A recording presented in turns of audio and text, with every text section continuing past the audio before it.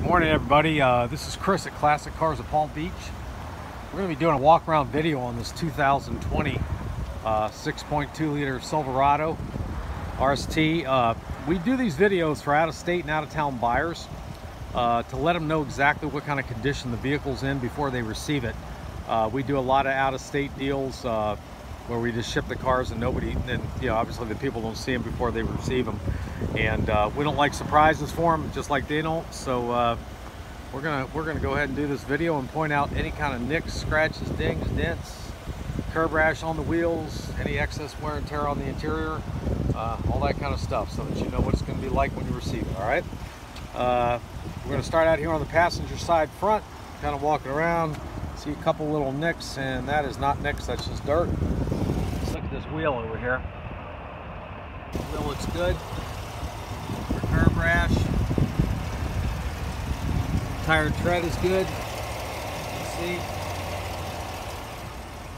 Alright, we're going to get down the passenger side here. Got the running boards.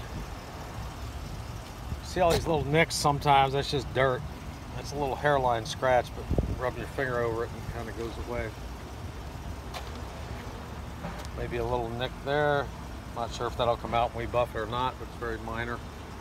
Okay, these little spots here on the side, are these dirt? Yeah, dirt. Headlights are, tail lights are real clear. Bumper's in great shape. I don't see any damage on the bumper. A lot of times on pickup trucks, that's where you see some damage. Okay, the tailgate's really nice. Don't see any damage there. Bed's got a spray in, looks real good. I don't see any stains or anything like that in this bed. So this thing's in really good shape. It's got the rear sliding window there. Okay, come around the driver's side. Come up on the, see this tire. Tire's got good tread left on it. Okay, rear wheel's good. Don't see any curb rash. That's just dirt on the gas cap. Oh, yeah, it's just dirt. Okay. Side of the car is in real nice shape. So I haven't seen any dents or damage on this car anywhere yet. Look at the front driver's side wheel. Don't see any curb rash. There again, the tire's in great shape. Doesn't look like you're going to have to do anything to this truck at all. It's just, those are just a couple of dirt spots on there. Okay. Front, these might be little nicks. On the some of those are coming out. A couple of them aren't. These are pin, not even pin head size. They're like little, like pin nicks, like from stone chips. A few of them across the front. So to make it perfect, you'd have to spray that front bumper. It's very simple to do, but all there's on there is just little pin tip size nicks, from stone chips. But yeah, no damage on the vehicle at all on the outside. All right, let's go check the inside out. What we're going to look for on the inside is, excess wear and tear, like where your arm is, your armrest, and where you get in and out of the seats.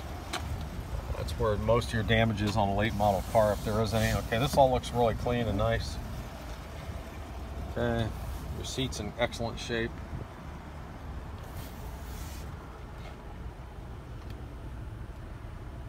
Everything is nice. I'm looking up at the headliner. It's going to be hard for you to kind of see in the video, but the headliner is perfect condition.